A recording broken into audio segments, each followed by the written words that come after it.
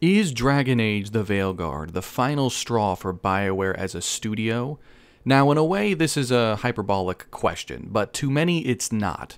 Bioware has been on a downward trend for the better part of a decade at this point, from Mass Effect 3's ending controversy to Inquisition, while well received, still had its criticisms of being, too bloated and too similar to MMOs, than an RPG. Then we had Andromeda, the worst Mass Effect game, and just mediocre pretty much across the board. And finally, the failure of Anthem. And I still can't imagine who thought that game was a good idea from a studio like BioWare, but I digress. Now that brings us to Veilguard. And while I have no skin in this game, as I feel BioWare will never top the quality of writing and world building as seen in Origins for a Dragon Age game, I still love the world of Dragon Age. Only problem is, the people who created that world are no longer at the studio, or very, very few remain. You see, over time, Dragon Age, and pretty much BioWare as a whole, has been more interested in identity politics and not focusing on the core issues here, which is the quality of writing. While I have no issue with progressive ideas being inserted into franchises, but if you're doing it just for the sake of inclusion, instead of from a point of view that makes sense in the world you've created, then you're just pandering. Tosh is the biggest example here, and the way it comes across is extremely forced, in my opinion, and just doesn't fit in this kind of game. I know BioWare is probably the studio you look at when it comes to inclusivity, and that's great on paper, but it's almost never implemented properly and feels arbitrary. In a way, it's almost like breaking the fourth wall and taking me out of the experience of this supposedly dark fantasy world. Now, do I feel you should skip any game just because these things are present in them? Of course not. But if the writing or any of the game's quality suffers because you focused on the wrong thing, then that's when I have a problem with it. Now, I've seen some reviews in favor of it, and I've seen some where they think it's a step down from Inquisition. All I can do, and anyone can do, is make their own informed decision on it. I've decided to give it a chance due to loving the world and wanting to delve back into it 10 years later. But I can see some fans either waiting for a sale or just have given up on the series entirely.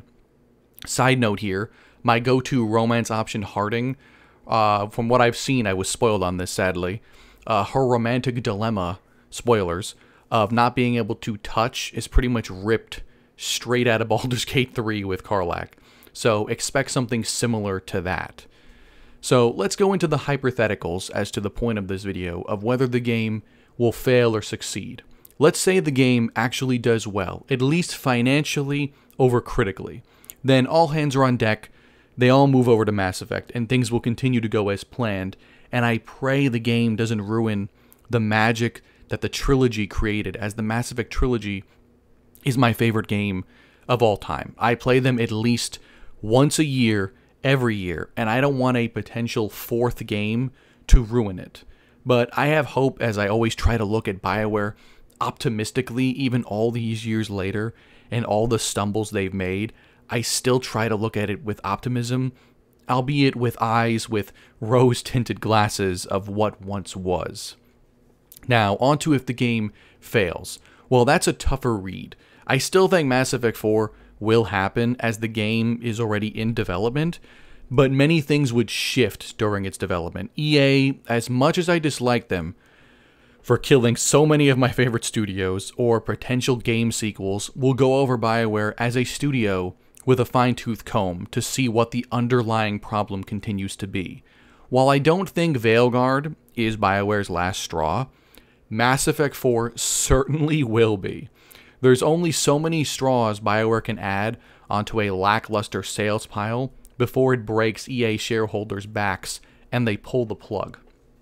Veilguard is out for the public very soon, or maybe already out by the time I upload this. Who knows? All I know is I don't want to see BioWare's name on another epitaph of studios under EA that have been closed down. But it's up to BioWare to not let that happen. Anyways, what are you guys planning on doing about Veilguard? Are you buying it day one, waiting on more reviews, possibly waiting for a sale? Are you hoping for the best and expecting the worst? Does like the, the DEI agendas and stuff like that? Does it like really sway your opinion that much? To me, it's a little fourth wall breaky in this kind of like setting and world, but it's not even close to enough to shy me away from a series that I love so much. So I will always look with optimism for this type of game. It's just if they do it properly and it doesn't feel forced, then power to them. Then I love that everyone else can get to enjoy it and feel, represented in these ways. But let me know down in the comments. And as always, thanks for leaving comments. Thanks for liking. Thanks for watching. This is fun for me to do in my spare time. I just wish I could do it more often. But as always, talk to you next time.